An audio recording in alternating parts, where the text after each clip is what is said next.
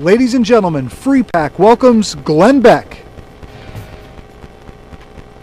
And the world will be better for this, that one man, scorned and covered with scars, still strove with his last ounce of courage to reach the unreached. Well, hello. I'm here to bring you a message. I'm a Texan for Bevin. I'm here to tell you, last night I was reading my scriptures and something popped out at me, and it's in the book of John. And it's talking about, I'm just doing this to really piss Matt Kibbe off because he's such a godless heathen. But it's in the book of John, and in the book of John they're talking about how Jesus appeared and how things started happening. And the phrase is, and it was the beginning of miracles. I testify to you today, this is the beginning of miracles. We have planted seeds, we had watered, we have stood, we have done everything we can. As long as we do everything we're supposed to do and stand exactly where we're supposed to stand, He'll do the rest and stand back and watch the arm of God.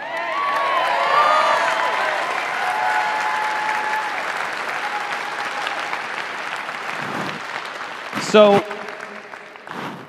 I brought some stuff with me today. And it is the story of where we are and how we got here. Through Mercury One and my personal foundation and David Barton, we are trying to collect the important pieces of history and preserve them to make sure that they are never ever lost, so that the story of America can be told. This is the actual microphone used by Tokyo Rose. This microphone was taken by a Navy officer who went and sailed all over to, on his way to Japan, and he thought, I'm going to kill her, and I'm going to burn it down to the ground. And when he got there, Tokyo Rose was already gone, but he burned the radio station down, and he burned the studios down, but before he did, he put this in his duffel bag. We just acquired it. It had never been spoken into until recently. We just repaired it.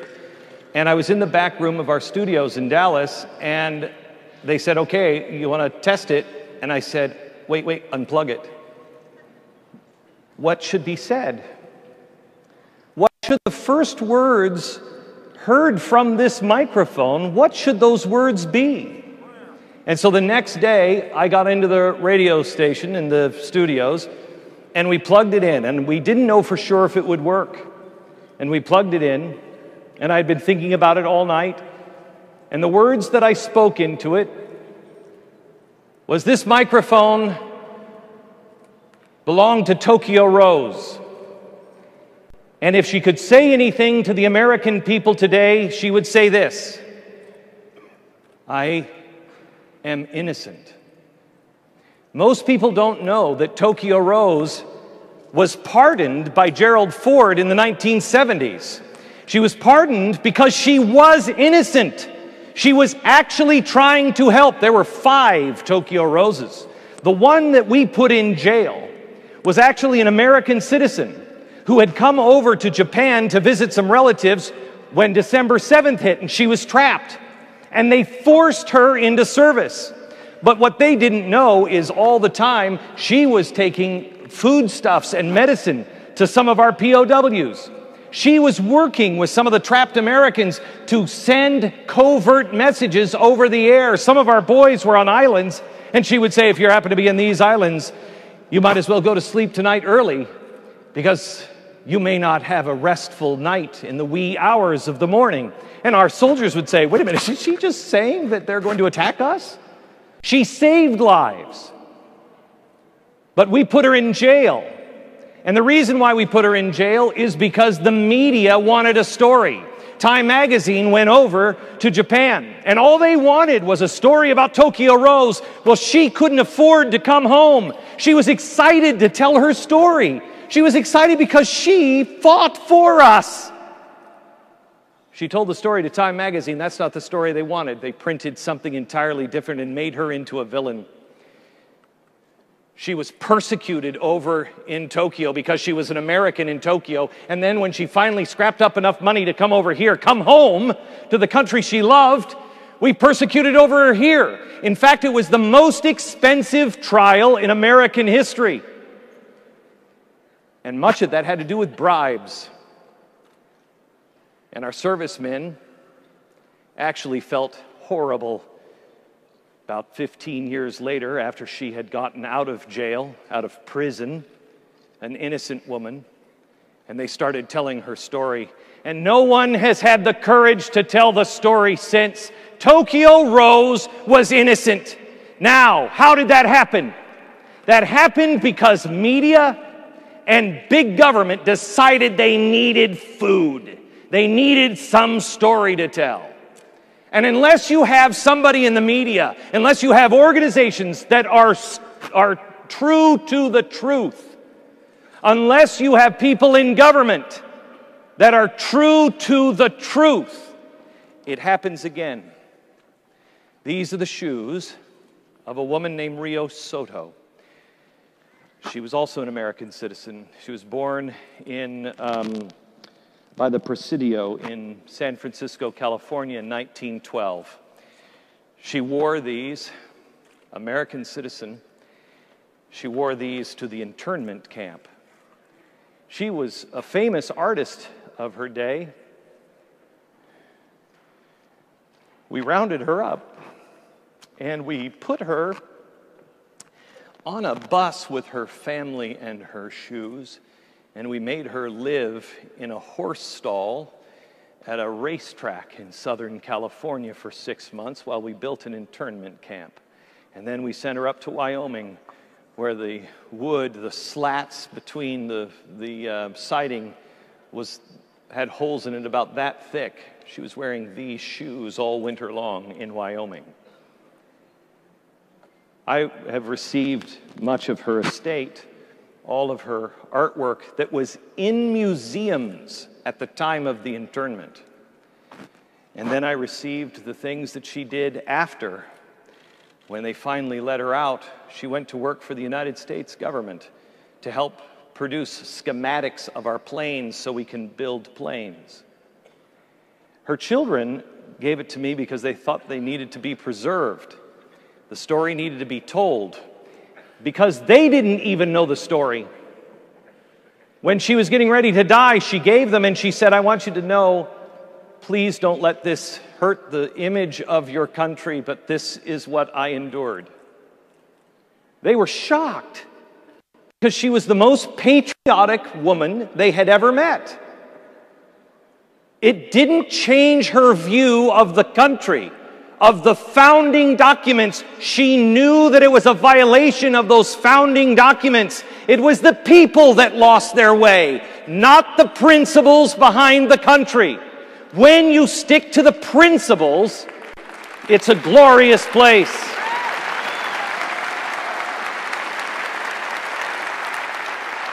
Much of the stories that we have in America, we don't know for a reason. Very few people. I just gave a speech in Hollywood with the Friends of Abe. They're all the blacklisted Hollywood people, and I will tell you, it is not a secret organization. It is a private organization, but you'd be very heartened to see the faces and the names and the number of people in those rooms when you go to speak to them. But I held up this cane, and I don't know if anybody here will know who it was, but they did. This is the cane from D.W. Griffith. D.W. Griffith was the producer of the first movie ever to actually be run in the White House. Anybody know what the name of that movie was? Birth of a Nation. Birth of a Nation. That was the story of the Klan. And it was, what people don't understand is, it was saying that the Klan was a good thing. And that was, the Civil War was the birth of a strong nation, the Klan. Not a lot of people understand that that was the viewpoint of our president, President Woodrow Wilson. I hate that guy for a reason. Not a lot of people know this. He resegregated our military. We didn't have a segregated military until Woodrow Wilson, and he segregated it. The guy that every professor will tell you is one of the top 5 presidents of all time. The guy was a monster. He segregated the military of the United States of America. And why do I bring up D.W. Griffith? Because the story comes from this book, The History of the American People, by Woodrow Wilson. Wilson is the one who wrote that. But again, we don't know it. We don't know our own history. This is a very rare book from Thomas Edison. This was Thomas Edison's book when people were investing in what would become the motion picture. And I just want to read the last page to you, or a little bit of it. He said, "Our methods point to ultimate success. No scene, however animated and extensive, will eventually be within our reproductive power. Naval exercises, processions, countless kindred exhibitions will all be recorded for the leisurely gratification of those who are debarred from attendance or who desire to recall them. The invalid, the isolated country recluse, the harassed businessman can indulge in needed recreation without undue expenditure." So he's saying, this is going to be great. We have the motion picture, and we'll be able to record it, and all man will be able to see it, because, he says, instead of dry and misleading accounts tinged with exaggerations of the chronicler's mind, our archives now will be enriched by the vitalized pictures of great national scenes. In other words, the motion picture will save history. Tell that to Oliver Stone. Edison thought that because we had moving pictures, we'd be able to record history as it truly was. But Edison didn't really understand the progressive era. He also didn't understand the university system, and he didn't understand what the progressives could do to our churches. This is a book. When we went into Berlin, the former Jewish scholars said, we have to go in. We know where the bodies are buried. We have to go in. It came from the universities. It was the universities that did this. We have to document it. This is the book of their documentation from Berlin in 1945. They said, these are the names and these are the people that did it. We had another group of people here in the United States trying to do much of the same thing. We already have it in our university systems. This is a series of lectures on social justice by Father Cochran. Father Cochran is a guy that I had been accused of being for a long time by the media, which is hysterical because, let's see, social justice doesn't seem to be my bag. But we had one thing in common. He had a radio audience. But that's where it ends. Social justice. You'll hear a lot about social justice preached by a guy to millions of Americans who turned out in the end to be a Nazi.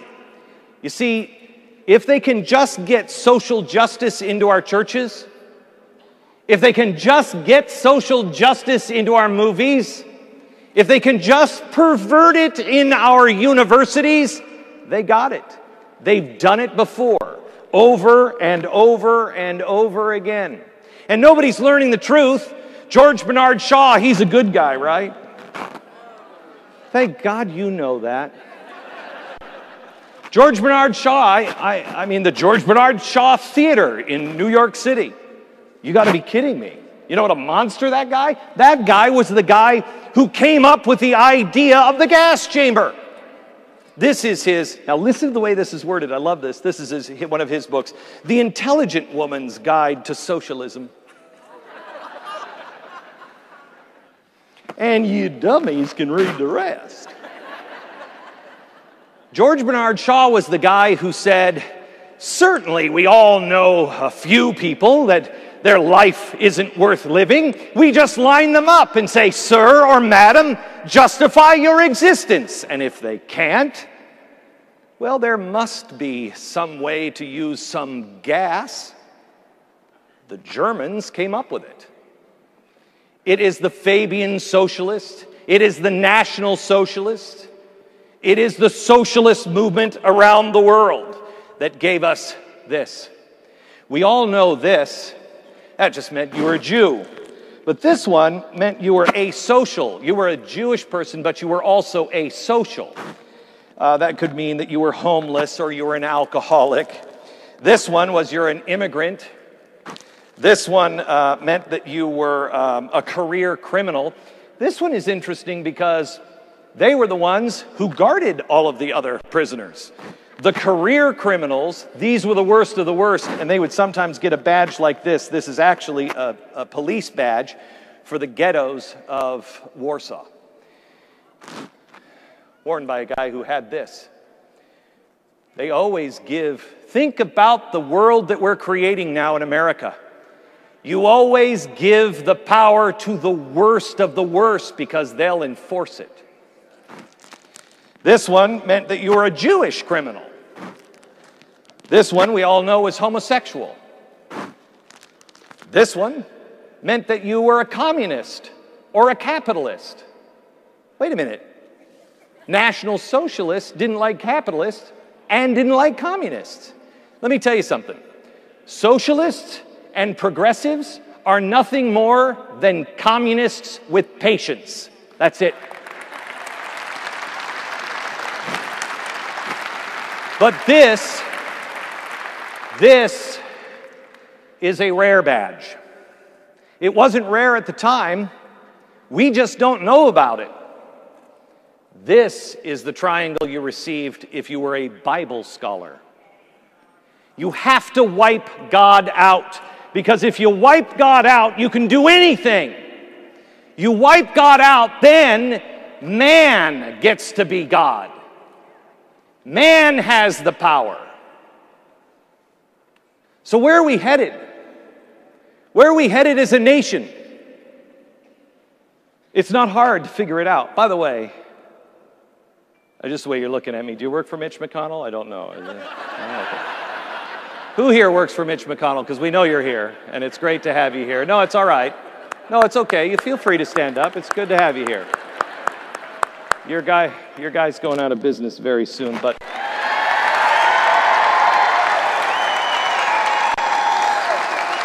And the reason why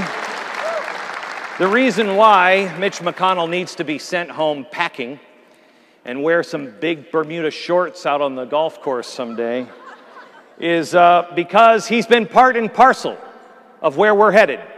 This is a book called The Road We're Traveling by Stuart Chase. Stuart Chase is a guy who coined the term the New Deal.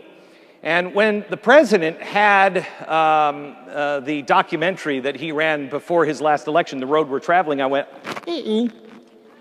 I know the American people don't know this, but I know this, and I know they know what the road we're traveling means. Written by Stuart Chase. And Stuart Chase wrote this. Currently, we have something that we're headed towards we'll call X, which is displacing the system of free enterprise all over the world. Now, they didn't want to call it, before they were calling it fascism, because fascism is neat. But then Mussolini came up and they're like, uh-oh, we better not call it fascism because that's bad. National Socialism is bad. Communism is bad. So what are we going to call it? They didn't even know. They just called it System X. Remember, guy from the FDR administration. System X will be a free enterprise into System X, a strong centralized government, an executive arm growing at the expense of legislative and judicial arms, the control of banking, credit, security exchanges by the government, the underwriting of employment through armaments and public works, the underwriting of Social Security by the government, the underwriting of food, housing, and medical care by the government, the use of deficit spending to finance these underwritings. The annual balanced budget has lost its old-time need. the abandonment of gold in favor of managed currencies, the control of foreign trade by the government, the control of natural resources, the control of energy sources, the control of transportation, the railway, the highway, the airway, the waterways, the control of our farmlands. In this book, he says, it's too late to turn it back. It's coming, it's only a matter of time. We've planted all the seeds. I beg to differ. Now is the time to turn it back.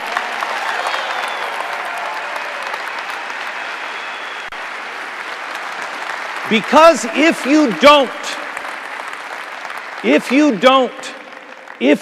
don't turn socialism around, System X around, what frightens me is we're a very nationalistic country.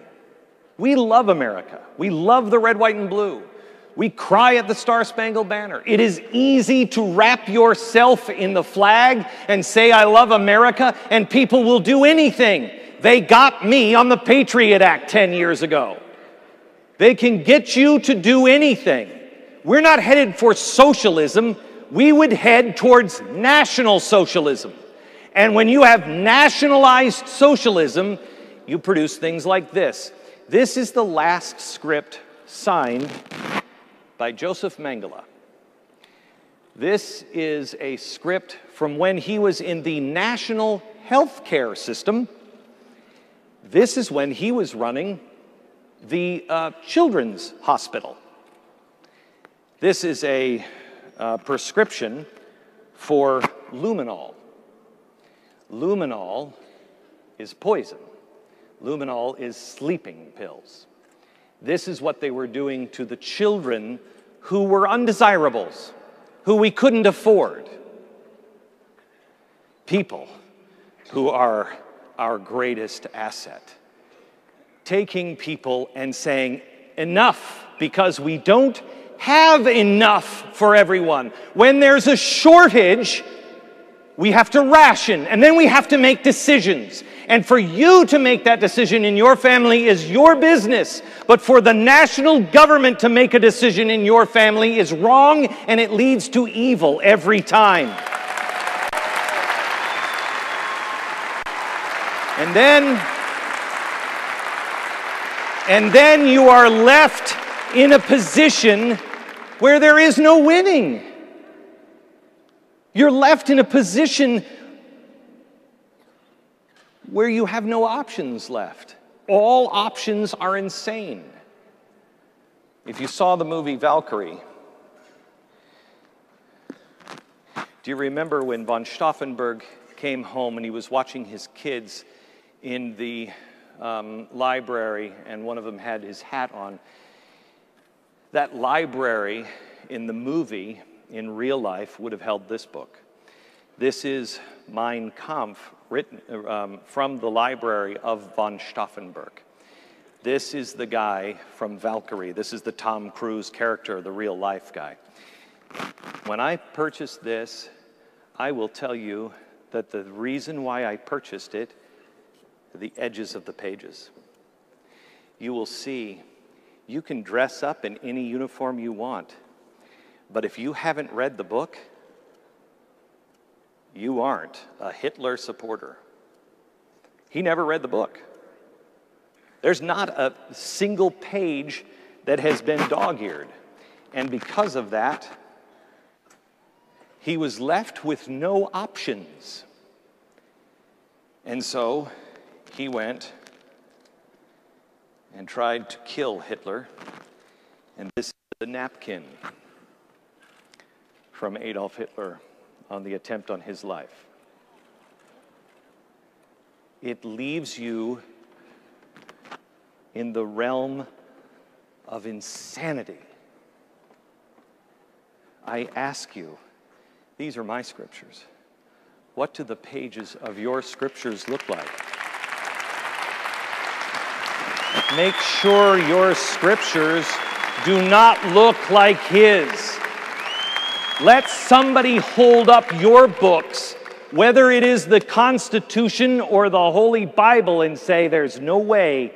That guy believed every word in it. Look at how he poured over those words. Look how they poured over the scriptures of our country.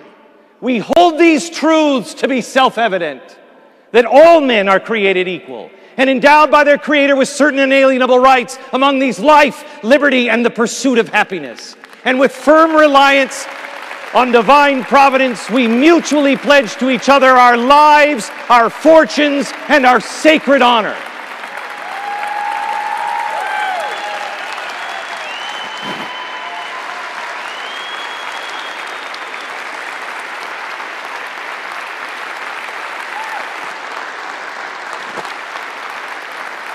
We have seen these times before, and history tells us a story. The reason why history must be preserved, the reason why Common Core has got to go, the reason why is because history tells us. This is a Quran from the Jefferson era. Thomas Jefferson, when we went to fight the Barbary pirates, we were paying 30% of our national budget to bribes. And Thomas Jefferson came in and said, what do they want? One of his advisors says, well, they're Islamic. They don't want anything, sir. You're an infidel. They want you to die, pay or die. And so he said, well, what are you talking about? And they said, you have to read the Quran. Well, the Quran had just been printed in English for the first time in England, so they sent over for a Quran. He read it, and they published it. And they asked Americans, the United States government asked Americans, read it, know what you're fighting. In the most politically incorrect thing I could ever show you, and I've shown you some politically incorrect things today, this is to the reader. It says right here on the front, to the reader. It's a warning label. And it says, after you read this, you'll be amazed at the absurdities contained in this book. But the message was clear. We're going to fight them, but they believe this. And because they believe this, they will not give up. And at some point, they will come back. The minute you forget they believe this, they will come back. That was the message from the Thomas Jefferson era. And it's been erased, because we no longer believe this. I ask you today, I will tell you, I met the guys you had speaking. Some of them I met several times. Matt Bevin I have not met. I've talked to him several times, and I had a good feeling. But I am telling you, I believe that man was called of God.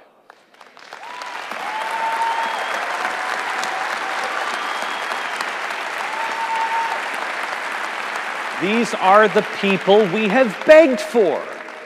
These are the men and women that we have prayed for. These are the people, I know you're the same as me. I am down on my knees every day. God, help us, please. He is. Now we have to go and convince our friends and our neighbors. They're here, they've arrived. Don't get tired. I told you at the very beginning, what this administration tries to do to you and what the progressives on the right, let me tell you something, Mitch McConnell is as big of a danger to this country as Barack Obama is.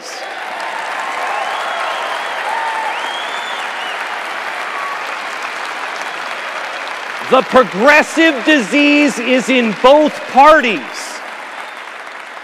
Big government is a philosophy in both parties, period. It is antithetical to the American system, period. We have prayed for these people, and they have tried to wear you out. Wake your friends back up and say, brother, sister, it is here. These are the beginnings of miracles, but it requires us to stand, and it requires us to get hit.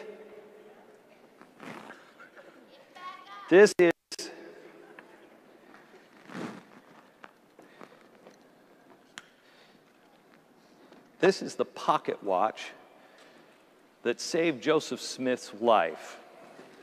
This is a pocket watch that one day they were trying to kill him. Mainly, you'd take all the church stuff out of it. They were trying to kill him because of abolition. They were abolitionists. That's the main thing that was going on. It was about slavery and power. And so 3 times in one day they tried to get him. They tried to tar and feather him twice in that day. Tried to arrest him. The last time during the day they tried to arrest him. And he and Brigham Young are on the back of a buggy. And the sheriff comes up with torches. He says, "What is it this time, Sheriff?"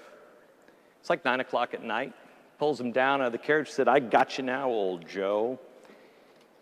You stole a stove." Now think of a stove. I mean, who steals a stove? Back then, too, they're big, lunky, heavy. It's not easy to get out with them. He said, "What?" "No, I didn't." He said, "I understand you owe $25 in the stove that you have." He said, "You know that's not true, Sheriff. But just to settle everything," and he reached into his pocket, took out this watch, put it in the hand of the sheriff, and said, just to make sure we're clear on everything, this will certainly cover the price of any stove I might have stolen, and I don't owe a man a dime." The man knew what he believed in. I challenge you to know what you believe in.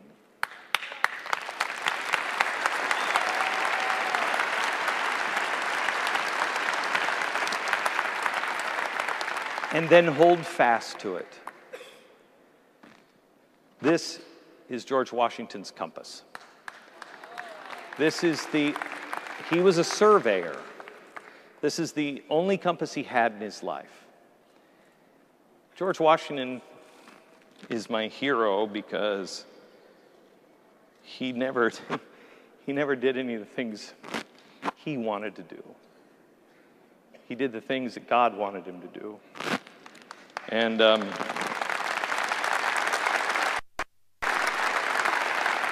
he was a man of exactness.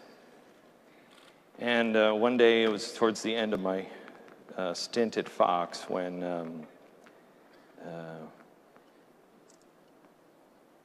we had the opportunity to not be men of honor. And it would have been very satisfying. And I had a lot of people around me that were saying, "Do it." And I knew it was the wrong thing to do, but I wanted to so badly. And I got up that morning and I went to my safe and I took this out. I put it in my pocket. And that particular episode, I had it all day long. And that episode, most of that episode, I had my hand in my pocket. And I had my hand on this compass. And all day long, I would just think to myself, stay true. Stay true, stay true, stay true. But it was a miracle because I would not have found what I found on this compass. Will you come up for a second?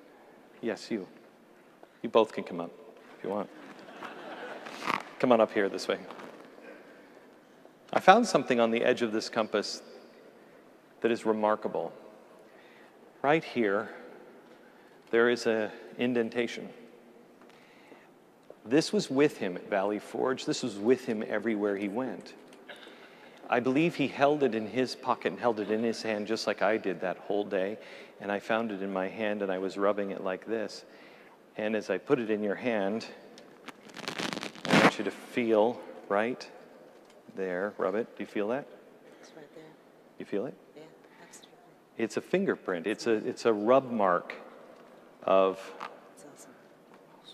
Washington. Feel it? Is that amazing? Awesome. The man, the greatest man. All right, give it back to me. Thank you. Thank you. Thank you. The man, the greatest man of our country, was no different than you and me. Stay true. Stay true, stay true. Finally, this is the original perspectives of Disneyland. And this, I'm a huge fan of Walt Disney. And Walt Disney, what he did with Davy Crockett alone was so well worth his life. But it went awry someplace.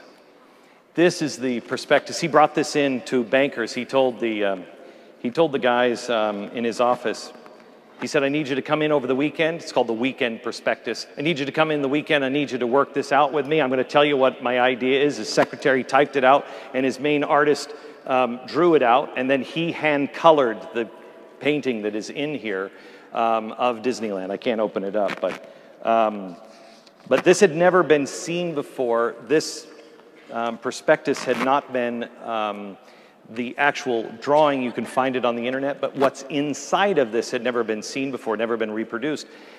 This was actually brought into a bank in 1953 when no one would give him any money for Disney. And so he said, get together, guys, we're going to make this, and I'm getting on a plane, and I'm going to be in 3 banks on Monday, and I'm coming home with the money. He needed $17 million.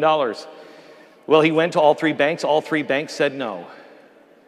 He left it at the last bank.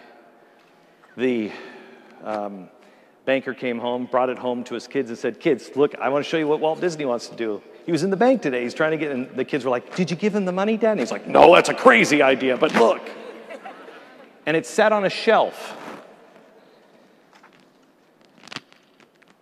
I just want to read this one phrase because this is what I feel I have been called to do, but I think it's a challenge to you as well.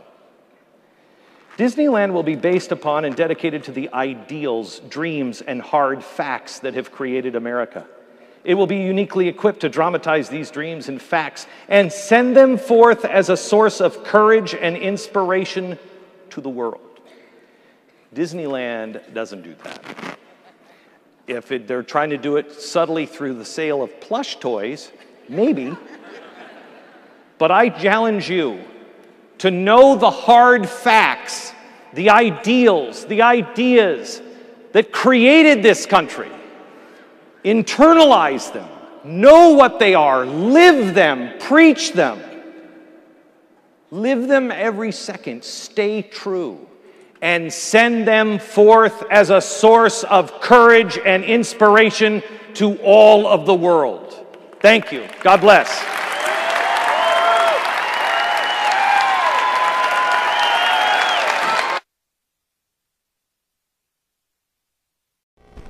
Ladies and gentlemen, FreePAC welcomes Glenn Beck.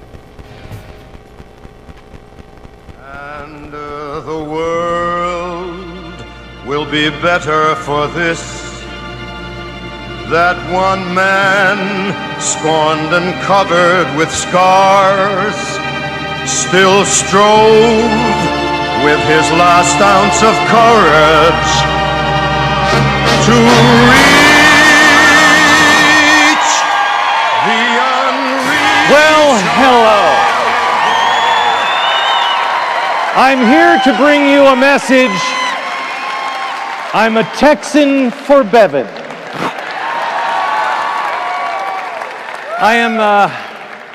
I'm here to tell you, last night I was reading my scriptures and something popped out at me, and it's in the book of John. And it's talking about, I'm just doing this to really piss Matt Kibbe off because he's such a godless heathen. But it's in the book of John, and in the book of John, they're talking about how Jesus appeared and how things started happening. And the phrase is, and it was the beginning of miracles. I testify to you today, this is the beginning of miracles. We have planted seeds, we had watered, we have stood, we have done everything we can. As long as we do everything we're supposed to do and stand exactly where we're supposed to stand, He'll do the rest and stand back and watch the arm of God.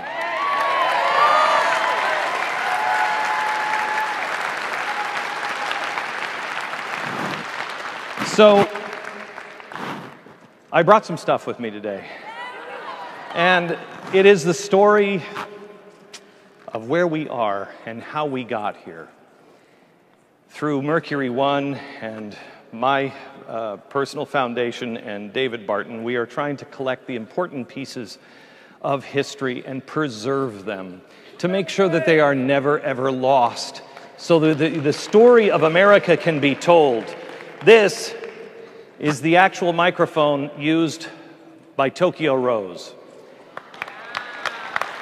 This microphone was taken by a Navy officer who went and sailed all over to, on his way to Japan, and he thought, I'm going to kill her, and I'm going to burn it down to the ground.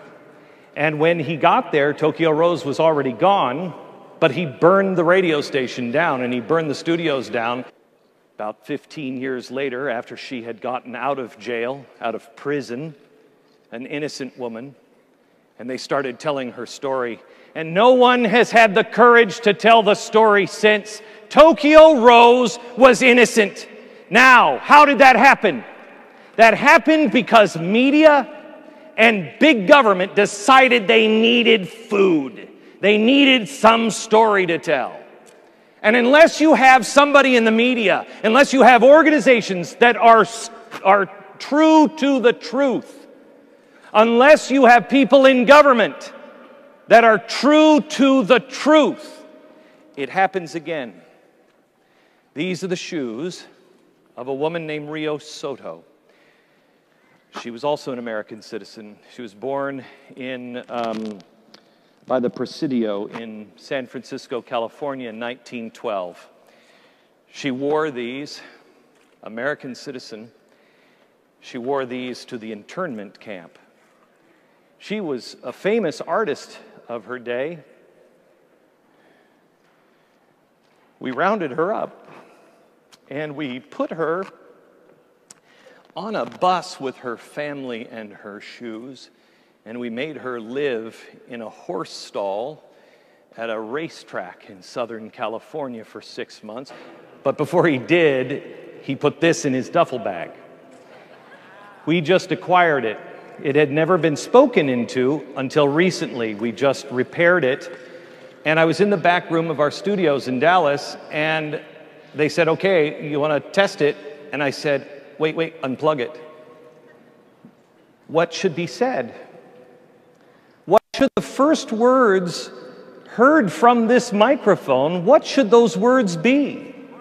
And so the next day, I got into the radio station in the studios, and we plugged it in, and we didn't know for sure if it would work. And we plugged it in, and I'd been thinking about it all night, and the words that I spoke into it was, this microphone belonged to Tokyo Rose. And if she could say anything to the American people today, she would say this: I am innocent. Most people don't know that Tokyo Rose was pardoned by Gerald Ford in the 1970s. She was pardoned because she was innocent. She was actually trying to help. There were 5 Tokyo Roses. The one that we put in jail was actually an American citizen who had come over to Japan to visit some relatives when December 7th hit, and she was trapped. And they forced her into service. But what they didn't know is all the time she was taking foodstuffs and medicine to some of our POWs. She was working with some of the trapped Americans to send covert messages over the air. Some of our boys were on islands, and she would say, if you happen to be in these islands, you might as well go to sleep tonight early, because you may not have a restful night in the wee hours of the morning. And our soldiers would say, wait a minute, is she just saying that they're going to attack us? She saved lives. But we put her in jail. And the reason why we put her in jail is because the media wanted a story. Time magazine went over to Japan, and all they wanted was a story about Tokyo Rose. Well, she couldn't afford to come home. She was excited to tell her story. She was excited because she fought for us. She told the story to Time magazine. That's not the story they wanted. They printed something entirely different and made her into a villain. She was persecuted over in Tokyo because she was an American in Tokyo. And then when she finally scrapped up enough money to come over here, come home to the country she loved, we persecuted over her here. In fact, it was the most expensive trial in American history. And much of that had to do with bribes.